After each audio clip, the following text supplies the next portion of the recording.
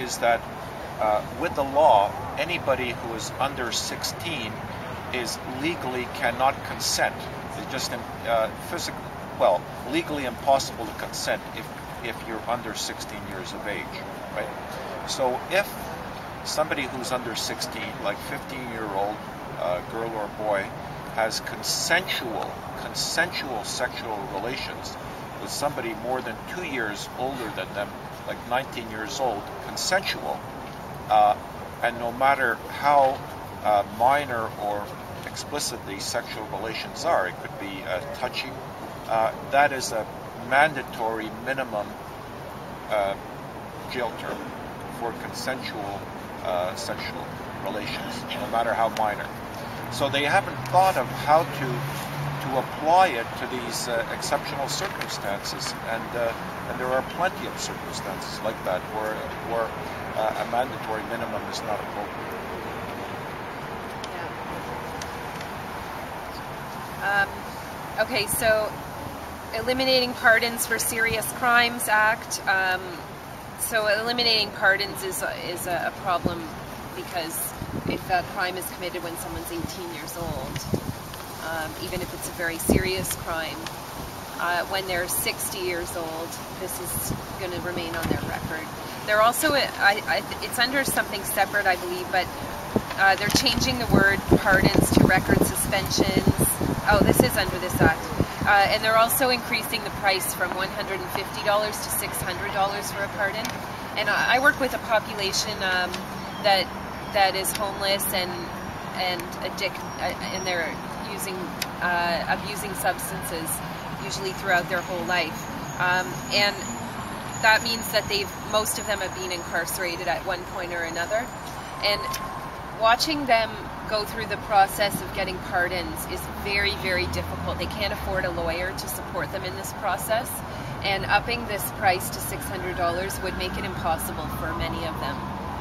So $600 to regular folks doesn't sound like a lot of money, but for people who have been literally through the ringer all their lives, so people who have had hard lives, in the criminal system and in their own personal lives, it's really hard for them to make that kind of money, save that kind of money for this.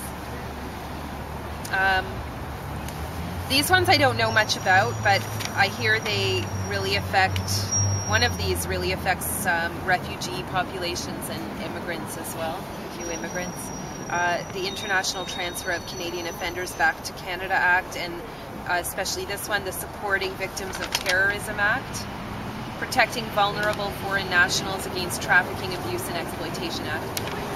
Okay, but I want to, the reason I'm quickly going through those is because to me and to many people, the actual crimes, like you were saying, it's not that they're not crimes, and we have to deal with these as crimes. But what the issue is that under implementing mandatory minimum penalties, it takes the discretion away from our judiciary. And I remember in elementary school, one of the very few things I remember from elementary school is learning about our system, our democratic system, and how it works, and understanding that the judiciary is separate from the legislature. The mandatory minimum penalties, it takes the power away from our judiciary to be able to look at a case and use some really nice words about that, use their discretion. Yeah. Well, that's one thing. It takes away the power from the judiciary, but what in practice will happen is that in order to get around some of the mandatory minimums, the prosecutors will lay charges which don't attract those penalties. So you really will not get the appropriate charge laid. Like instead of a sexual assault, the prosecutors may lay or take a plea of guilty to straight assault, common assault, which doesn't attract the mandatory minimum. So in fact, there'll be a lot of charge adjustment in order to avoid the mandatory minimums, in my view. Yeah, okay, so that's right. It gives a lot of the power to the prosecutors and also to police as well. So I think of the case, an example where a cop knows a lady who's on the street, maybe using drugs and a sex trade worker, say, but she has like 4 kids, and that cop knows this lady and knows that if he charges her with a specific crime, she's going to go to prison for a certain amount of time, so he might use his discretion and let her off. And on the other hand, he might see someone on the street that he really doesn't like, and he wants to get off the street for the same crime.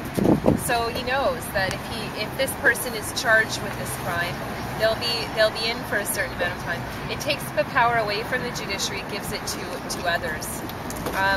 It gives it to the police. It gives it to the police. It gives it to the prosecutors, and also especially gives it to the legislature, which isn't the job of our legislature to do that.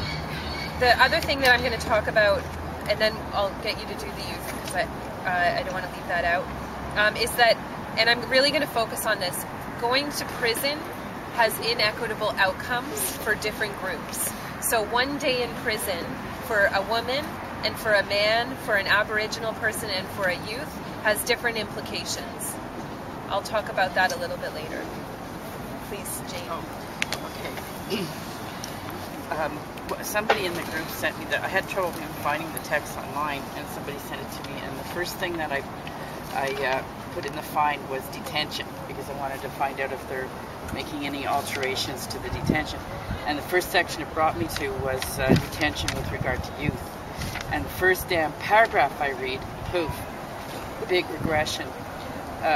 The original legislation, section 29(1) and 2, talks about detention as social measure is prohibited.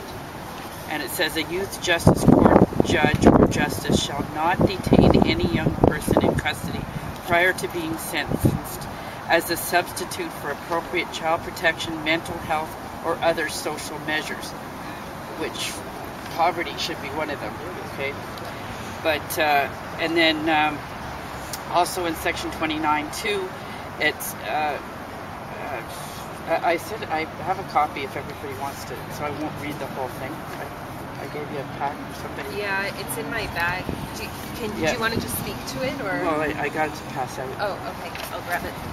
Go on. Okay, so in the existing legislation, there's conditions under which a judge can hold a youth indefinitely, and those would include violent crimes or indictable offenses, like serious offenses, and that has to be the base criteria in order to keep them indefinitely. The new changes